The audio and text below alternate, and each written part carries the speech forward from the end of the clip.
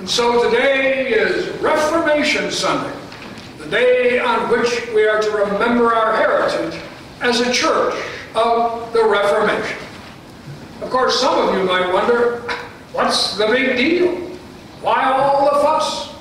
What in the world does Reformation have to do with our day-to-day lives? Well, the answer is plenty. And a good way to understand what the Reformation can say to us is to look at the hymn of the Reformation. A mighty fortress is our God. And that's exactly what we are going to do today. Look at that hymn using an older translation, which is printed on a bulletin insert so that you can follow along. Now, this hymn was written by Martin Luther and has often been jokingly referred to as the Lutheran national anthem. And in fact, there are Lutherans who feel a need to stand every time it's sung. But you know, actually it would make a pretty good personal anthem because of what it proclaims about God and our lives. The truth it proclaims. Now, Luther based his hymn on Psalm 46. God is our refuge and strength, the psalmist proclaims, a very present help in trouble. Therefore we will not fear, though the earth should change, though the mountains shake in the heart of the sea, though its waters roar and foam, though the mountains tremble with its tumult. And you and I know something about that. The earth changing, mountains trembling and shaking, waters roaring and foaming. That's exactly what it felt like many years ago on 9/11. Suddenly what had been as solid and sure as the mountains began to tremble and shake, even crumble and fall. And Lord knows the people of New Orleans and other cities certainly know what it's like for waters to roar and foam and bring devastation. And if you've ever lost someone you love, you will know what the psalmist means. Because that's the way it feels. As if the very earth beneath your feet is giving way. As if your very world is dissolving in front of your eyes and you cannot stop it. And the chaos that roars and foams within our hearts and minds, and the chaos out of us as well. Nothing's certain anymore. The feeling we get that chaos might overwhelm us at any moment. And the earth changing. Many of us know all about that too. Life suddenly changing on us. Or all the changes beyond our control, the changes that come no matter what we do. The changes that just growing older bring. The changes that illnesses bring, just the changes in companies, the workplace. And especially today do we know about such things. The uncertainty and chaos and changes the coronavirus, racial tension, political division have wrought. And Luther himself knew about such things as well. He wrote this hymn during what was perhaps the worst year of his life. He struggled with depression and deep anxiety and often questioned his faith. And all his work as a reformer seemed threatened. The very church coming undone. The world to him seemed to be in an uproar. And so he wrote about the flood of mortal ills prevailing, as that older translation has it. And he went on to say, and though this world with devils filled should threaten to undo us, paraphrasing the psalm, he said there are times when trouble and ill seem to rise like a flood all around us, and days when we feel like we're under attack, if not by devils, then demons of another kind, or by people who might as well be devils. And there are days too, he says, when it's all too much for us, and we feel like we're just coming undone, that our lives are coming undone. And yet, in the face of it all, Luther proclaims, a mighty fortress is our God. And that's what the Reformation was all about. God. That's it. God.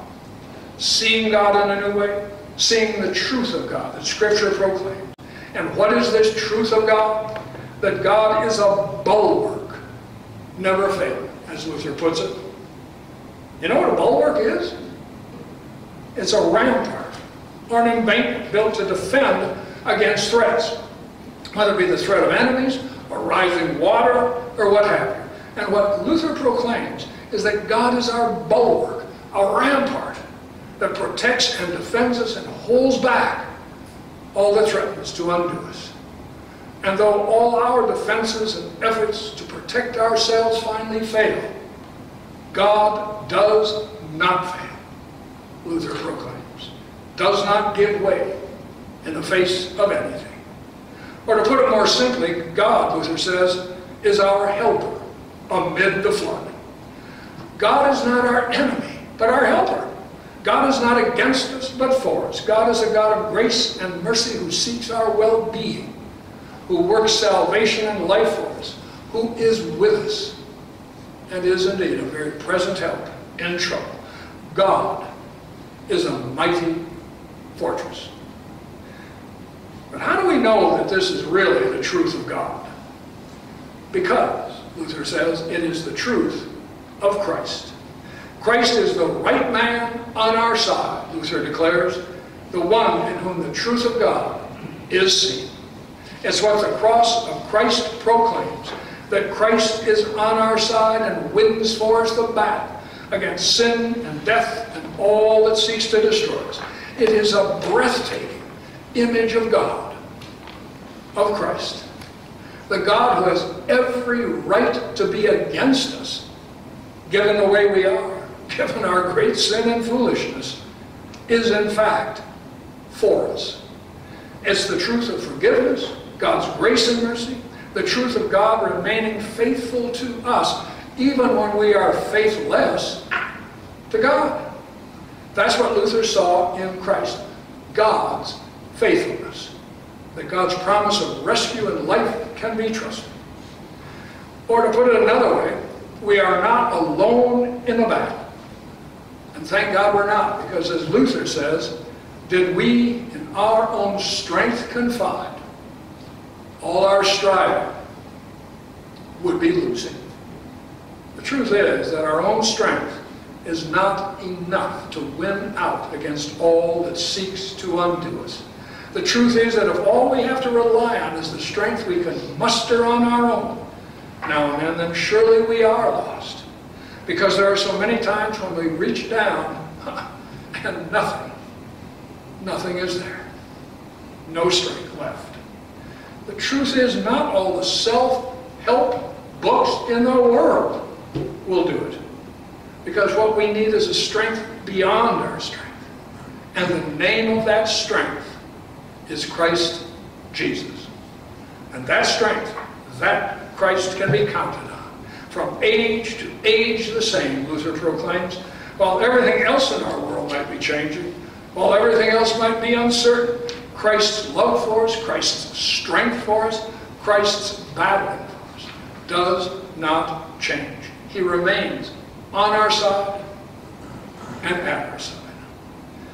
And what all of this means for our day-to-day lives, Luther says, is this: we will not fear. That's always been the great struggle each day. And now more than ever, fear. Fear of the unknown, fear of tomorrow, fear of all the changes in what is happening. Fear for our families, our children, ourselves, this world.